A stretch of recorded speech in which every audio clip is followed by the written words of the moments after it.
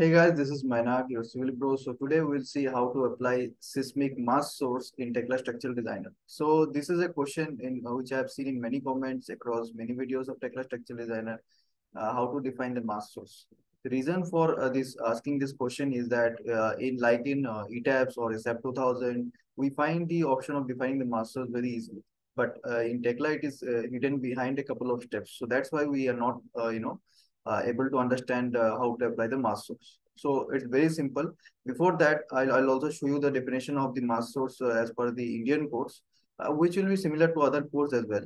But before showing the code, I'll tell you briefly in one word, in layman's terms, what is the seismic mass.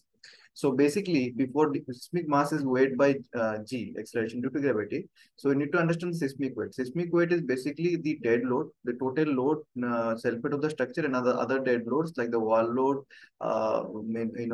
the the other floor finish load which you apply on the structure, plus a percentage of the live load. So what is the percentage of the live load?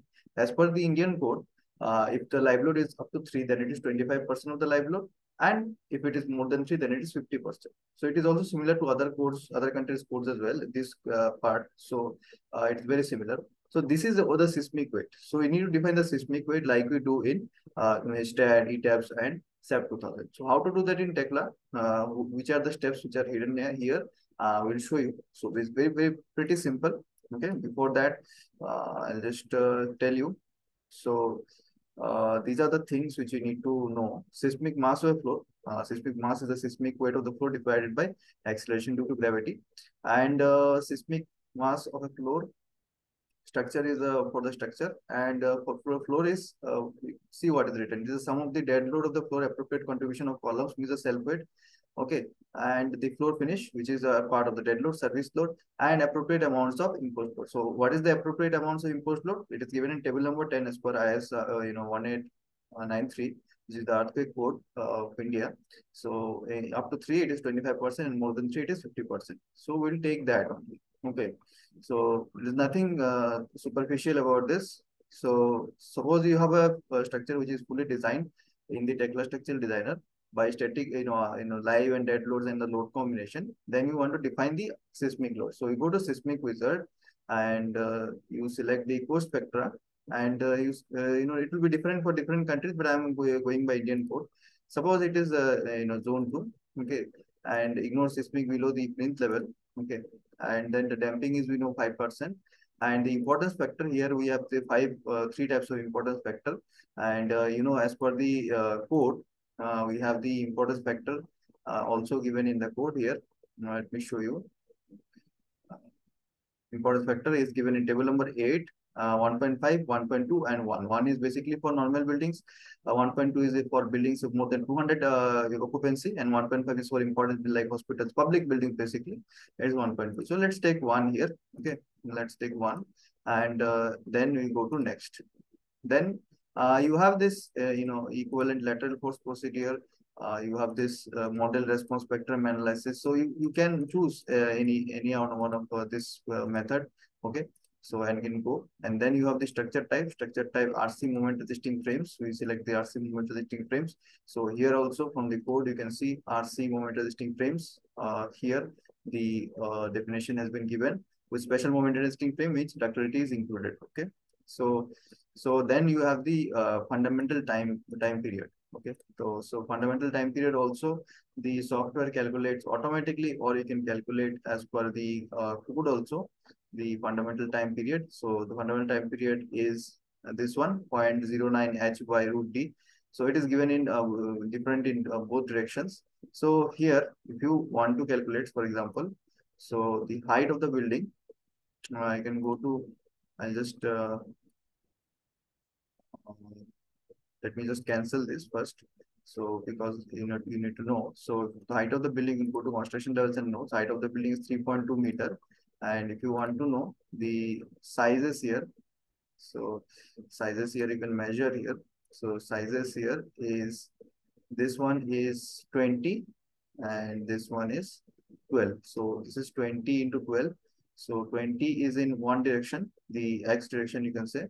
Okay. So you can see the directions from here.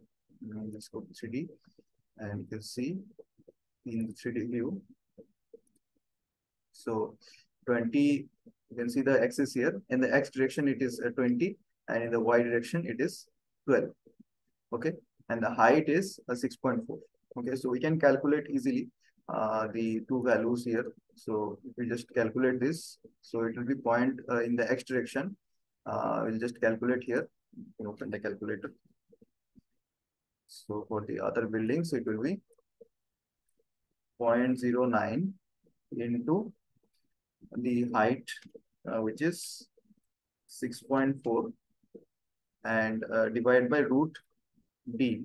D is the dimension of the base. For the larger one, it is 4.47. So divided by 4.47, it gives 0.13. So 0.13 is in the longer direction, which is the x direction. Sorry, yeah, x direction. So point, just write here. So to remember, 0.13.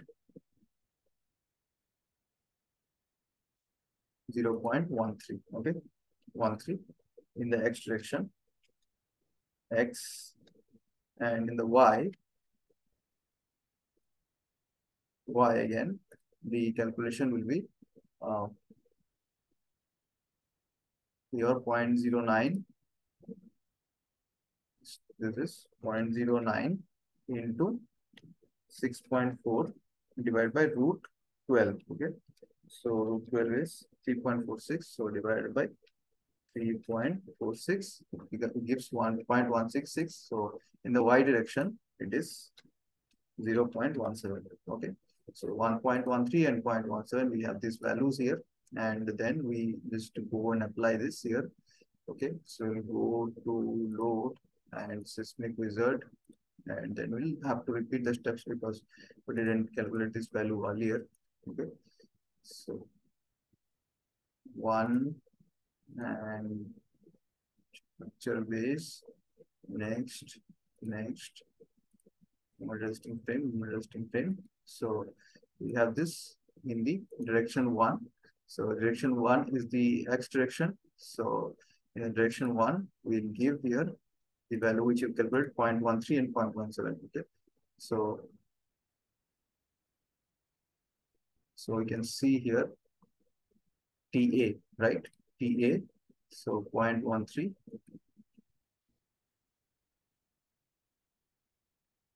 So you cannot edit this. Okay, in here you are not able to edit this in here in this software. Okay, so user defined, if you do, then you can edit this, right? No, user defined structure fundamental period. No, you're not able to edit this, I think. Okay, you're not able to edit this basically. Okay, but you know how to calculate this. So then click on next, and then you have moment frame system, response reduction factor. You have to do this SMRF and SMRF. So as you do SMRF, this response reduction factor is 5. You can see it here in the code. For SMRF, response reduction factor is 5. Okay, so then click on next, and then this is the step where you include the seismic weight. So these are the self weight. Okay, self weight included, dead load, or which means other dead load you can include. Service load, which is also type of dead load, which you include. Imposed load. Now you include this imposed load, but you make this factor, change this factor. Okay, include and change this factor to 0.25, right? You take the 25%. So 25% of the imposed load of the live load is taken, and the remaining dead load. So all these are dead load, full dead load is taken. So this is the definition of the seismic, mass. So that's why how you define the seismic mass source, and then you go and create the load combination here, and then you perform the structural analysis. But then you can go to analyze and do the various analysis, or you can go to home and you can go to design, and you can just go to design all static, and you can design. But the main motto is that's how you add the seismic mass source. So the process is different, but the concept is the same in different software. So hope this video helps in understanding. And if you have any doubts in Tekla Structural Designer or any other software, you can comment below. If I can, I'll make sure I'll try to solve it. Thanks for watching. Keep learning. Bye bye.